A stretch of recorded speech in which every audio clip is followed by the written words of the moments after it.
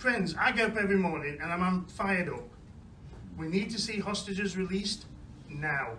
Can I just ask you about a story that's appeared in the national newspaper this morning about a man called Azhar Ali, who is Labour's candidate in Rochdale, who was recorded saying that Israel had deliberately allowed 1,400 of its own people to be murdered on October the 7th in order to give it a reason to invade Gaza.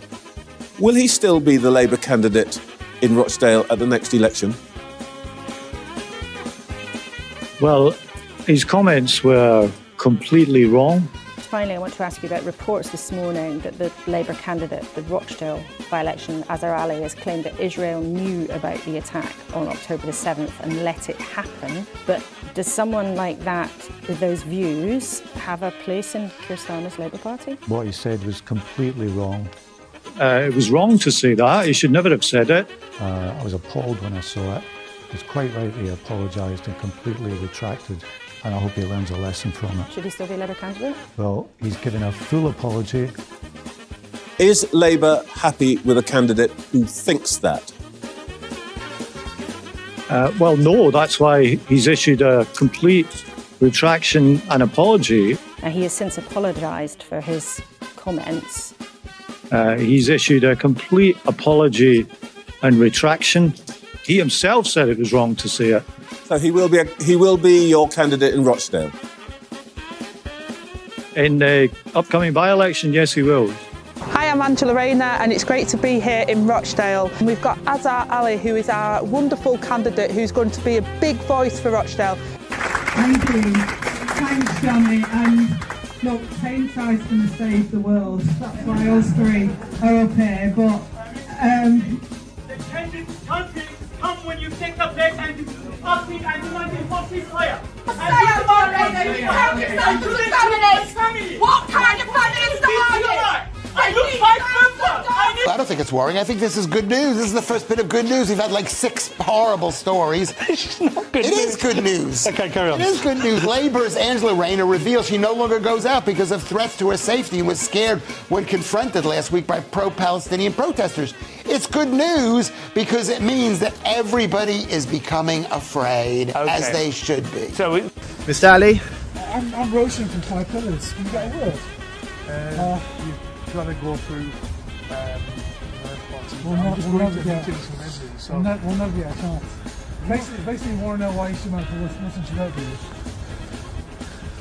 Why should Muslims vote for you? Do you still believe in the correct strategy? Should Keir Starmer step down? Won't you speak to Muslim media, Mr. Ali? Is Labour Party a genocide? Silence won't do, Mr. Ali. There's a genocide in Gaza. Israel has a right to go and get those hostages. It has a right to degrade the military equipment and rockets that have been used against it to deal with the tunnelling of Hamas. And we must recognise that Israel is facing a huge existential crisis. I want to pause here, and with that Fabian spirit of inquiry, take in the full... You should be ashamed. We are 100 days into Israel's indiscriminate bombing campaign.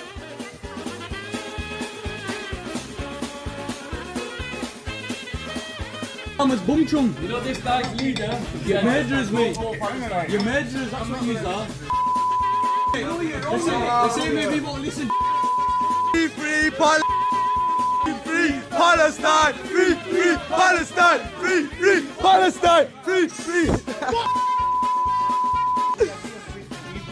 What are you stuttering?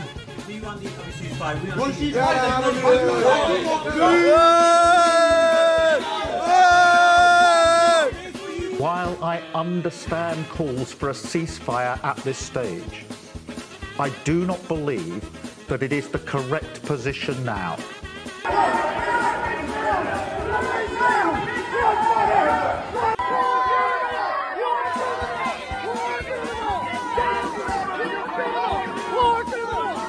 Shame! Shame!